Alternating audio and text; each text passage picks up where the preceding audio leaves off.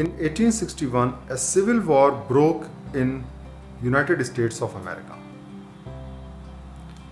There were 11 states on the south who formed Confederate States of America, and they were in support of slavery.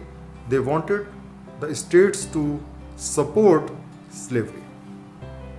The remaining states of North were with the Union and they were against slavery.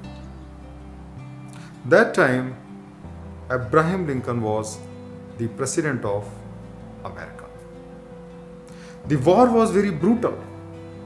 There was tremendous enmity between North and South of America. Almost 1 million people were killed in that war, which lasted for almost 4 years. At the peak of civil war, once Abraham Lincoln delivered a very passionate speech in which he referred the Southern American people as fellow human beings who are on error.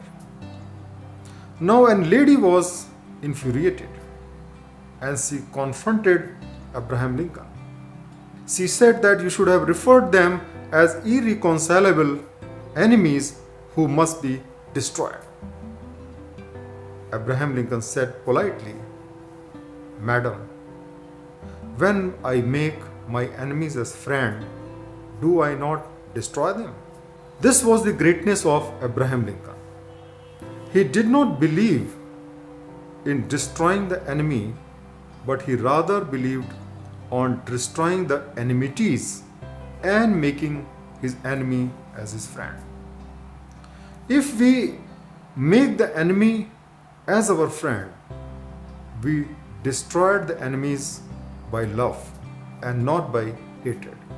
Because once there is no enmity, then there is no enemy.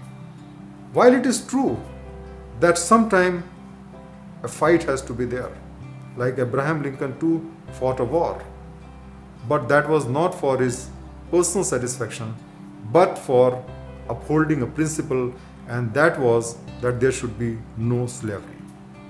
And after he became victorious, then slavery was abolished and human rights were established. Friends, it's important to understand that hatred cannot be destroyed by hatred. Enmity cannot be destroyed by enmities. If we want to win our enemies, we must learn to win them by friendship. If you have hatred in your heart against all the people who are your opponent, then it is going to destroy you. Instead of that, we can consider our opponents as rivals, just like when we are playing a game of cricket or we are playing a game of tennis. Then another opponent or our rival is needed if you want to play a good game. Imagine that we have no person on the other side. How can we play a game?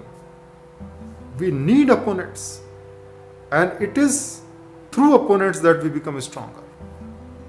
If you have no opponent, you have no ability to prove your brilliance and to establish yourself.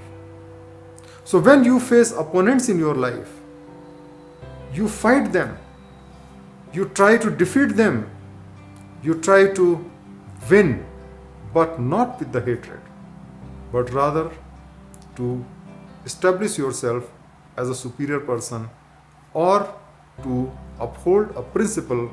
That is what is most important in life. So let us learn to destroy enmity, hatred by love and friendship, and this will go a long way in creating a better world and a better self.